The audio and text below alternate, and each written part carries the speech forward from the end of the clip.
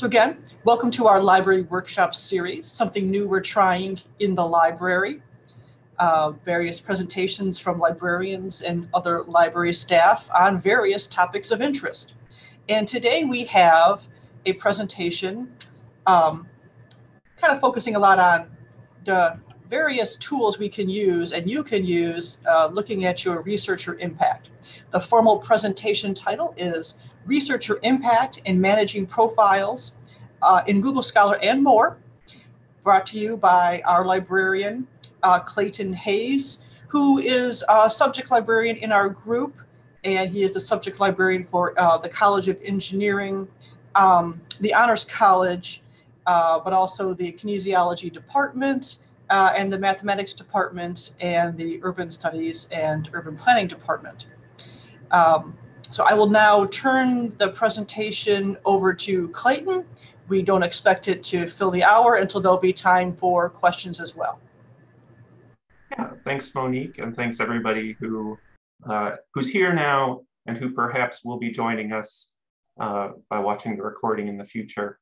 So I don't know what else to say. Monique kind of covered it. I've been a librarian here for almost 6 years now, but before that I was I did a lot of things. I've been at Wayne State for a long time, since I started as an undergrad here in 2004. So I've stuck around.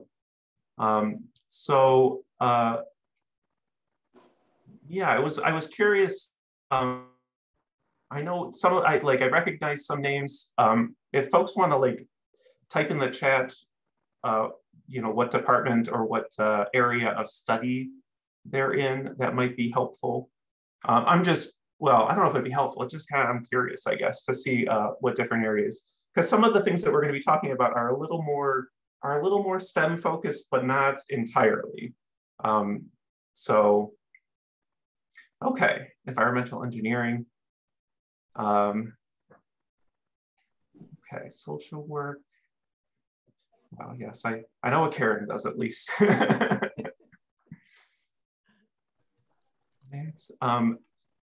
Okay, so this is going to be, I would say, extremely relevant to some people and fairly relevant to others, because the publications that get picked up by some of these resources differs a little bit depending on your discipline. But I'm going to start sharing my screen.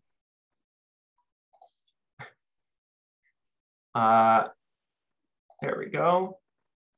So I might not be able to see the chat as much, but yeah, the topics that I'm going to be covering today, and I actually have a PDF that I'm going to share with everybody that hopefully will summarize things pretty well at the end. I'm going to be looking at two different databases. They are Web of Science, Web of Science and Scopus. So you may have heard of one or either of those. And we're going to be looking at Google Scholar as well. And then ORCID, which is a kind of a different thing altogether. But if at any point you have any questions, feel free to stop me and or say something in the chat. I'll try to check it, but I know that Monique will also stop me if there's anything essential that I'm missing out on. So some of these services you can access without needing a subscription, so you don't have to be a Wayne State affiliate to do so. It was hard for me to find stable links for any of them. If you'll forgive me, I'm going to operate from the library homepage and just I'm just going to search for them. They're listed under article databases, but you have to kind of navigate alphabetically. So I tend to just search for these different things by name. I have direct links to where I'm going to be going in the PDF that I'll be, I guess, passing out at the end of this. So Scopus is a good general purpose database. I suggest it a lot for a wide range of disciplines. You can kind of see the list here. It runs the gamut, more or less. And the the thing that we're interested in is the author search that they have. So I guess to kind of preface this a little bit, two of the biggest names in citation tracking and in tracking citation metrics are Scopus and Web of Knowledge, or Web of Science, or whatever it's calling itself these days. They are, abstracting and indexing databases in their own right, but at the same time, they're also tracking citations between different articles and different resources. And that's kind of like one of the main benefits of them. So what I thought might be interesting is that, because I had some names ahead of time, I looked up some people to see what sort of profiles would come up. So I actually think that this, I didn't see this person join us, but I'm going to use them, or actually no, I'll do Sharon first. I just kind of searched everybody to see. It was a small enough list that it wasn't too difficult to search everybody to kind of see who would be a good example for what. So you just enter last name, first name. You can add an affiliation, Wayne State University, but I'm not going to bother because I know the number of Sharon Leans that pop up is pretty limited. In fact, there's just the one that pops up in Scopus, which is good, which is what you want. You want to be the only Sharon that shows up, right? Yes, it's my name, if I were to search for it, is also unique enough that I don't think there are too many. So, what you can do is you can look at the list of citations that Scopus is affiliating with you. I see you do already have an ORCID, so you're ahead of the game on that. And you want to make sure it's up to date. You want to make sure it has all the articles or resources that you might have published. And so you can see above Sharon's name, though, that this is an author profile generated by Scopus. So I'm guessing, Sharon, you've never gone into Scopus and like set up your own profile, is that correct? I've been in a number of sites. I thought that I maybe had for Scopus or maybe linked it to the ORCID, but it never shows all of my publications. And right. That's why I'm here today, to figure out how to get books to show up, how to get how to get all the articles to show up. Well, and that is one of the issues with Scopus and with Web of Science, is that they are pulling from a kind of predetermined pool of citations. And so that there might not be a way. Okay, for these, so at least I'm not doing it wrong. Yeah. I mean, it might feel like you are, but because the only, so let me look at a different example and we'll see what one of the issue cases might be. So I don't think this was one of the names that didn't that hasn't shown up, but I did search ahead of time. So we had somebody register who Chun Ying. Maybe that they might be watching in the future, and I'm surprised that we're using their name. But because this is perhaps not as unique of a name, we're getting a lot of different results. And the issue comes up when, if you've ever published under or enlisted as an author under multiple names, so if you've used a middle initial sometimes and not other times, or if you've changed institutions, for example, if you published while affiliated with one and then published again while affiliated with another, you can have multiple author profiles showing up in Scopus. So without Chun Ying here to tell us which of these might be theirs, we don't know. But if you were to find multiple profiles that you believe are yours, you can, select them and then request to merge those authors together. So this is you saying, I have identified these profiles as being the same individual, I want them to be merged into a single profile so it will count more of the publications in a single space. I mean, this is something that I have done multiple times for faculty here at Wayne State just because I come across it and I've noticed, but you know, as publications continue to come out, the issue might crop up again. So it's something that you have to check on a regular basis. I think that registering for an ORCID, which we'll talk about a little bit later, is a good step because it's a unique number affiliated with you as a researcher, but some publications don't give you an option of you know, adding an ORCID number to that publication. And so it's not a surefire way, unfortunately. Let me go back, search again.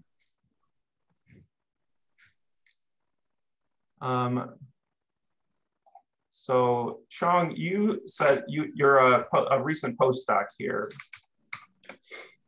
And so let's see. Okay, so another name that isn't unique enough for Scopus to narrow you down to a single person. So there's a lot of different Xiangjins. His first name and last name is wrong. Yeah, just switch it, first name and last name. Oh, okay. Yeah. I was confused by, so it should be, oh, and of course that's the way it's listed here on your, oh, and that's how I have it written on my, right, yeah. I wrote notes and I wrote it correctly at least. I'm sorry about that. No problem. Okay, but now there's more. So you can look at institutional affiliations on the left-hand side here. So I don't know, depending on how many other researchers there are out there with a similar name, it can be pretty difficult sometimes. And I've noticed, you know, especially with non-Western names, I guess, these databases have quite a bit of trouble. And so you'd want to look through and try to identify whatever institutions you may have been affiliated with before coming to Wayne State. But without, I'm not gonna I don't want to sit and filter through all of them. But there, I mean, so there's lots of filters to limit to. So you had said you had come from Canada, if I'm not mistaken. University of Canada, University of Calgary, right? University of Calgary. So this looks like you. Right, yeah. Okay. So if there were, in your case, multiple profiles that looked similar, you might want to, you could consider merging them. You can also kind of take control of the profile. And so if you want to update the affiliation to Wayne State University, you can do that. You do have to create an account, but it looks like you may have done so already.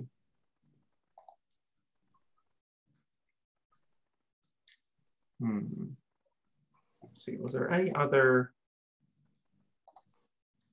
And well, let me see real quick if I search for Jerry, what we end up with.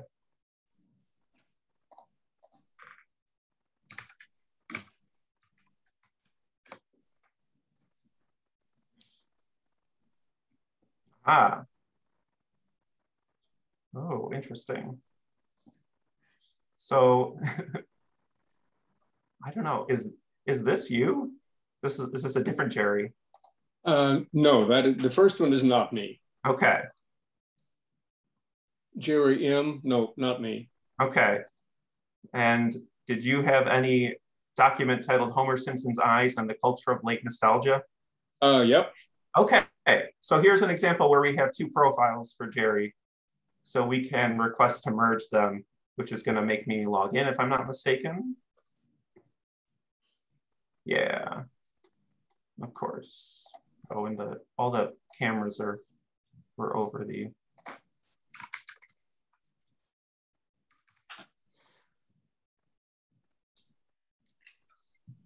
Yes, that's my password, sign in. I need it when,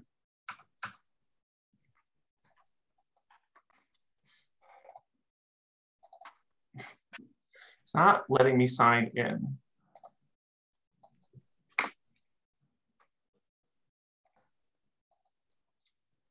Where some of these websites have, like if you don't actually type it in, it won't let you sign in.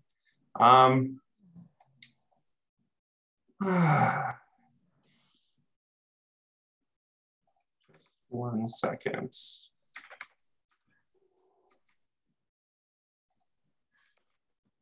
I'm going to sign in a different window so not everybody sees my password, hopefully.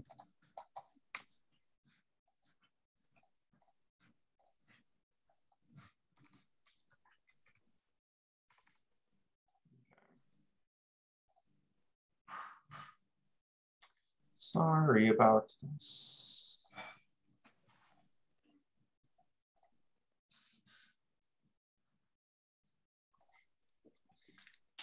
Oh, come on. I should have signed in first. That is the moral here. I think I've done it enough. Okay. So here I'm going to request it. I will list that I am not the person themselves. I'm requesting it on behalf of somebody else. Change the current affiliation to Wayne State University, submit request. So I'll get an email usually when they are done processing the request. And so this is something I just will do as I'm searching through publications by Wayne State authors if I notice it, but there's way too many for me to do it for everybody. And I had hoped that we'd get somebody where this was the case. Obviously, the more you publish, the more likely it is for this to happen. So if we instead go to Web of Science, so I've noticed, I think Scopus is a little bit better at collecting multidisciplinary publications. Web of Science, obviously a little more focused on science, but not entirely. I have seen there's a fair amount of overlap between the two. Although Web of Science is a little touchier with their author search. It'll yell at you if it doesn't think there's anyone with this name. So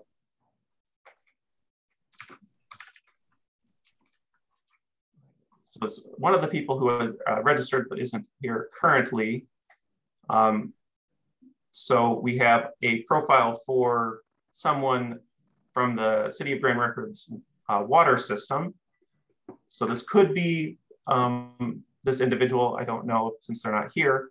But again, this is an automatically generated author profile that until you go in and claim the record, is gonna they're gonna do their best job to figure out what these publications are. But you know, it usually takes an actual human intervention a lot of the time to make sure it's working correctly. So we'll try Sharon again. Hope she doesn't mind. And again, here we have an algorithmically generated author record for Sharon. And I think this is a very similar number of publications, 15 that we're seeing in Web of Science than we were in Scopus, if I'm not mistaken. And so this would be a case, yeah, you want to go in, claim your record, make sure that it's cleaned up and up to date. And you want to find any other possible authors with a similar name.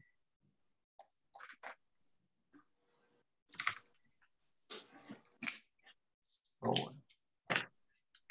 I'm not 100% sure.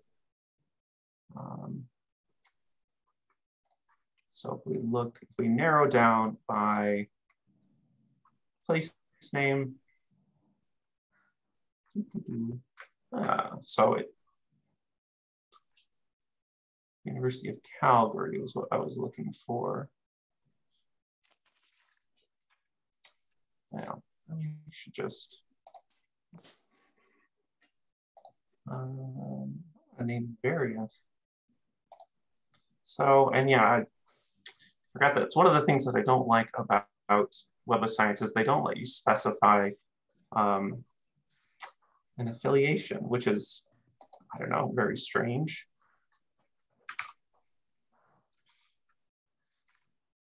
There we go. University of Calgary. Again, so same thing, algorithmically generated. But yeah, you want to look through. And so it may be the case that, especially if you've come through a number of different institutions, as I kind of mentioned earlier. So, you know, you have grad school, if you publish anything as an undergrad or anything published with your name affiliated with it. And as you kind of continue on in your scholarly career, and you might move to different institutions, you're gonna see these kind of profiles start to stack up. The algorithms are usually okay at identifying folks, but like I said, any names that are like non-Western tends to have a lot of trouble with that. Middle initials being used or not used.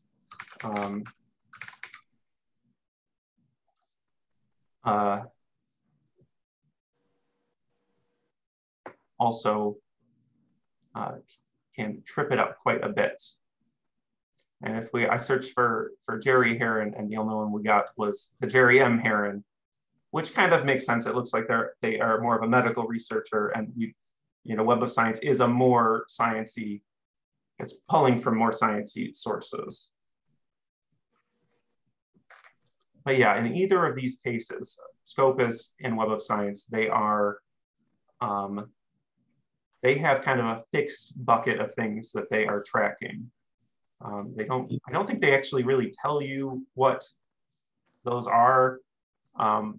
You might be able to, if you get down into the weeds of looking at the algorithms, you might be able to figure out what exactly they're looking through for connections. But if something isn't in their purview, I guess, they're not going to be tracking citations for it. I don't know about getting things, especially like books, added to Scopus or Web of Science. Partially because I'm not 100% sure on how the two platforms decide what books are going to be included and what books aren't. I would imagine they have arrangements with certain publishers to include them and not, but it's not something that I've looked into too deeply. I saw, Sharon, did you have a question? I saw your camera pop back on. No, I just turned on to let you know I heard your answer about the books.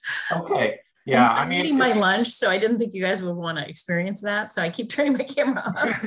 That's fine. Yeah, I kind of assume that a lot of folks are eating lunch, or I'll drink coffee on camera, but maybe not that much, Yeah. So those are, and so unfortunately, I'm not as, because most of my experiences with the sciences and the social sciences, I'm not as familiar with anything in the humanities sector or and I'm more familiar with the sciences than I am with the social sciences. I'm not sure if there are any sort of similar databases that are commonly used for the humanities. I'm wondering if MLA bibliography is like even close to something like that, but I don't know. I see Karen shaking her head. I kind of was peeking in, so. Yeah, not that I know of, but it would probably be something to check out to see. It would make sense that they might. Yeah, and I'm willing to bet that the more, that we'll see more things like this in the future. I think like the Web of Science and the Scopus author profiles are relatively new. I think the Scopus, or the Web of Science one in particular, I think it was, up until very recently, was listed as kind of like a beta feature of Web of Science. So it has very recently been rolled out. But I would imagine that other databases or citation tracking services are going to be following in the footsteps of Scopus and Web of Science and rolling out profile features.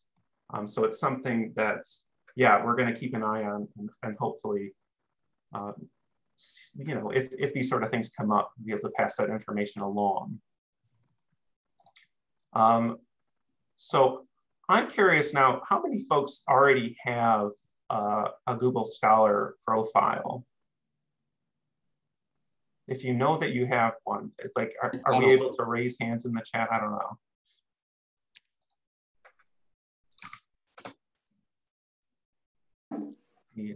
I see a couple of hands going up. Yeah, and I mean, so Google Scholar, it is what it is. I think there are plenty of problems with it, but I think it is still a very useful service as well. Whereas Scopus and Web of Science tend to underestimate whatever your, you know, whatever real citation count might be out there. Google Scholar tends to overestimate in the other direction. So it feels like, but I think it's a good balance having the two of them to kind of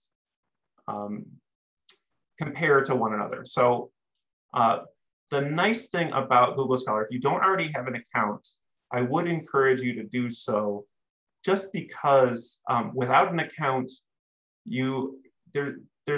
Google Scholar doesn't create those author profiles automatically for people. So if you don't have an account with them, there's no way for other researchers or other people to see your profile, like the one that I'm showing you, like my profile here, which, because I've only actually published 2 papers, is very abbreviated. But this is what I'm talking about. It's overestimating. This is a presentation that I gave to some undergrads about the LaTeX typesetting system. This was a poster presentation, and this was another presentation that I gave to a group of undergrads. So these aren't the sort of things that you'd really care about being listed in a CV or care about citation counts. And this one citation, I've looked into it, is like I think another poster presentation. So probably wouldn't count for like promotion and tenure or anything like that.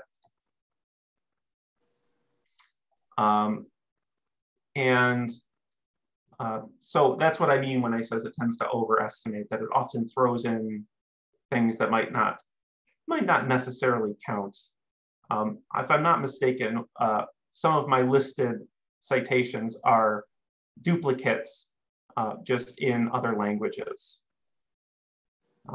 Or just straight up duplicates. You can see this first one, revistas, same thing down here. And I don't know that there's a real way to fix that. Did you have a question, Jerry? Yeah, I do, Clayton. You said that until we go into Google Scholar and individually create an account, it doesn't automatically create a profile. I don't believe so, unless they've changed that. Okay. So in other words, we would be invisible until we go in and make an account for ourselves, yeah? Yeah, I mean, well, let's see what happens. Okay, there we go. Like, despite the fact that if we were to search for publications, it would show up. Sorry, I usually do this where we'll zoom in a little bit. So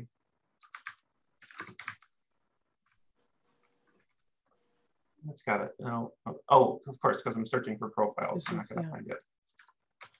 But let's see what happens, because if we search for Homer Simpson's eyes, so you're listed as an author, obviously, but there's no, like, it's not clickable. It's not a clickable profile that you can get in and look at.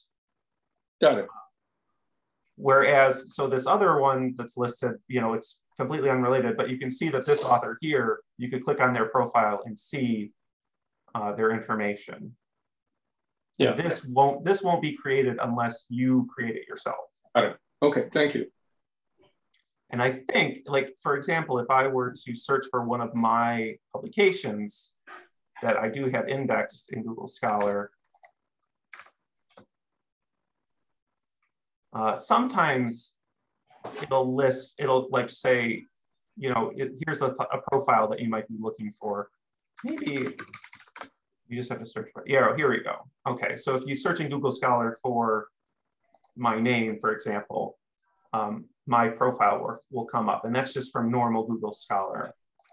If you're searching in their profile interface, you're just looking at profiles in that case. But yeah, I mean, I find Google Scholar kind of annoying, to be completely honest, because they send a lot of emails, like always saying like, oh, check up on your citations, which for me as a librarian, I don't have many of those, and so it doesn't change very often. But you know, if you're publishing more, obviously it's going to be a more necessary thing to go in there and check in your profiles. Mm-hmm. But yeah, so I think it's interesting that of all the services, it's Google Scholar that doesn't create the profile for you. You'd think that they'd be real into that sort of thing, but yeah. And so we had some other folks mention, other folks mentioned, I kind of pointed it out that some other folks have an ORCID, which, have they changed their websites? I should be looking at the PDF that I made. It's orchid.org, okay. I think the orc.id is then like the shortened version. But what essentially this is like, it's a service that provides unique researcher identifiers. And it is, so I do have one, I'll sign in. Wayne State has institutional subscription to ORCID, although I'm not entirely sure what that means. It's never been entirely clear to me.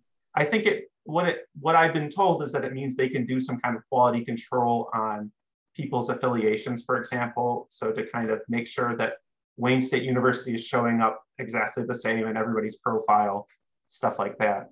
But beyond that, I don't know that there's a whole lot that goes in with it. But it's a unique identifier.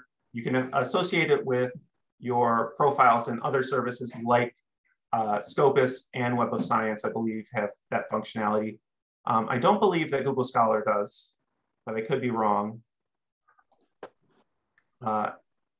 And if I'm not mistaken, some government funding agencies are either have or will start requiring ORCIDs for applying for funding.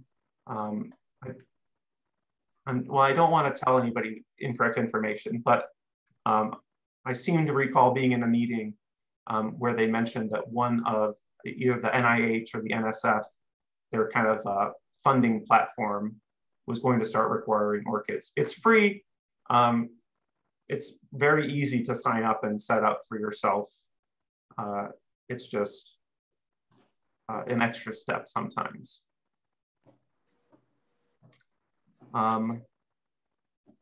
Yeah, so I don't know, what things haven't I talked about that you were hoping to hear about? Is there anything?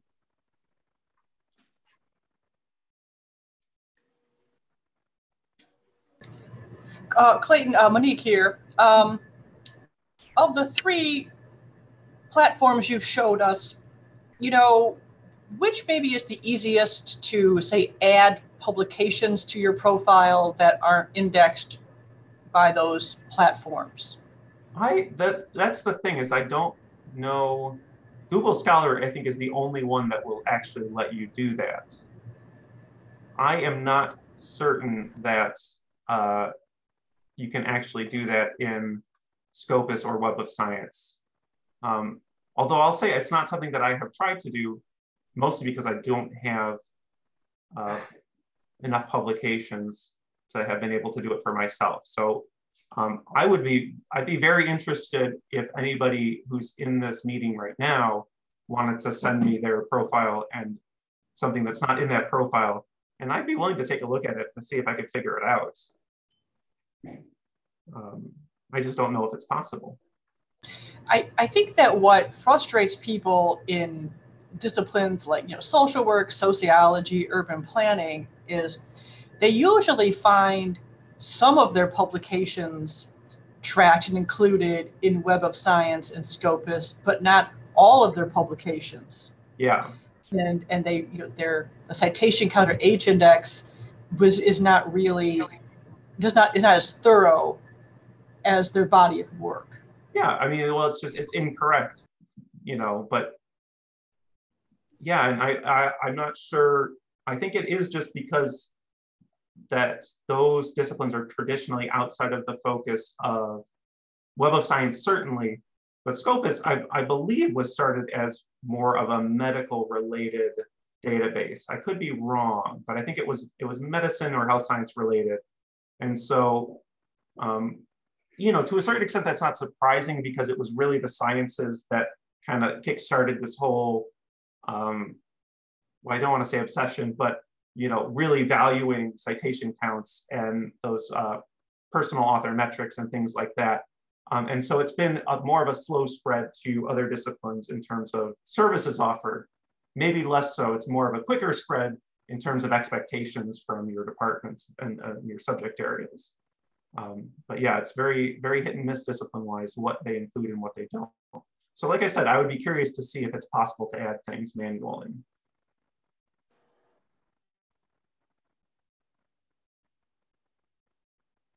Would anybody else like to jump in with a question for Clayton? I have a question. Yeah. And thanks for this presentation. I was also wondering, there seem to be an endless number of other websites where you can create scholar profiles, and different ones have either come across my desk or been recommended to me. So I didn't know, maybe this is more of like a strategy question, or how to relate beyond these three databases with those scholar profiles in your experience. Well, I mean, that's a very good question. And I know that the popularity of things like ResearchGate and academia.edu, I think is the other big one at least. I don't know how hooked into them those things are ever going to be. I think one of the,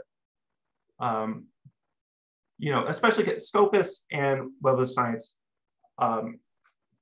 want, I think, to keep these services behind the paywall that the institution has to pay for them. So I'm not sure how much they're ever going to buy into hooking into author profiles on the kind of social academic sites. I will be honest that I think I set up a ResearchGate profile once just to see what it was like, but I kind of haven't really done anything with it since then.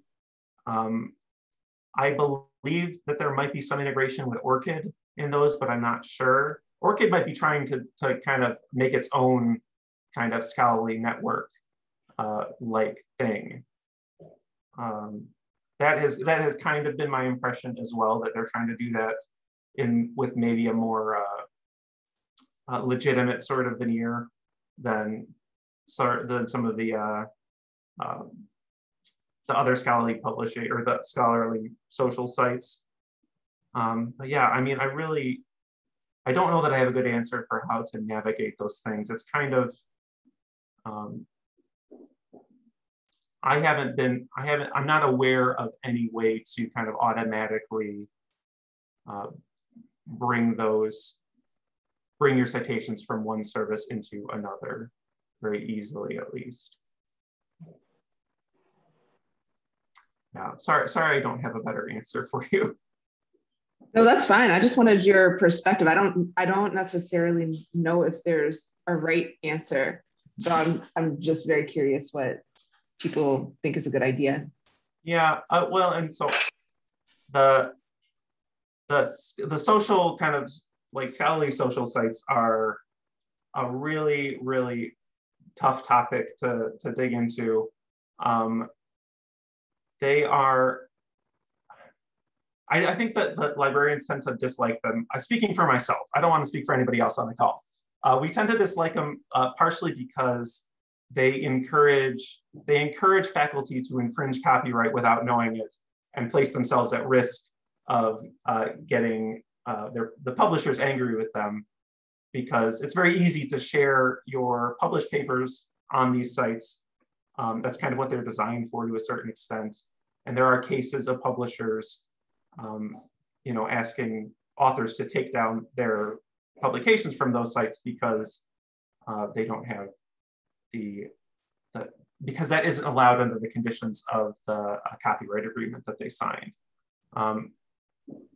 But I think that we kind of also accept the ubiquity of these sites as well, and that they are seen as and used as a very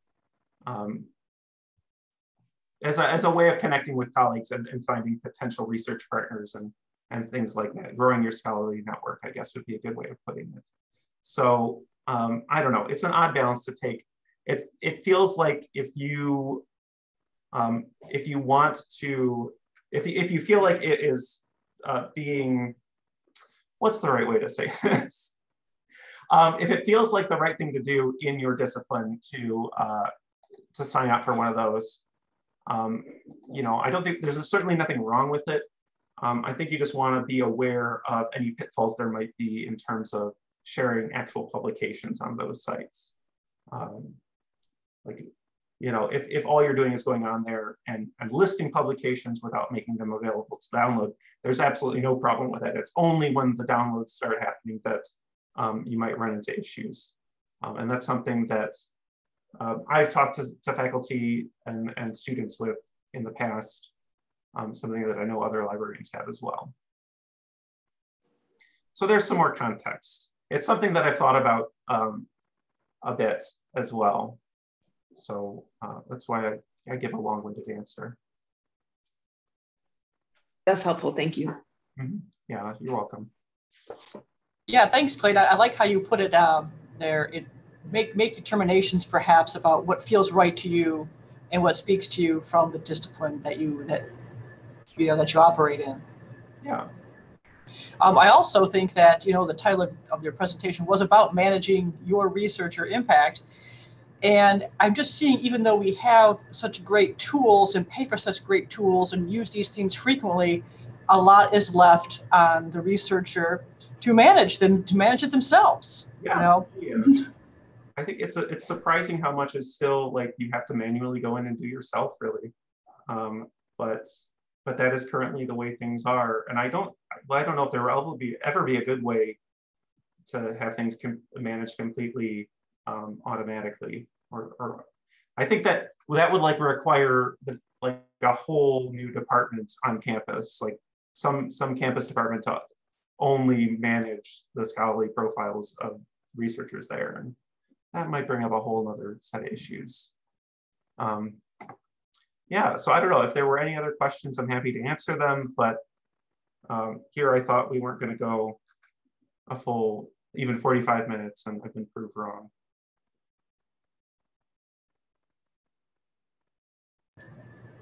If there are any final questions, please do not hold back.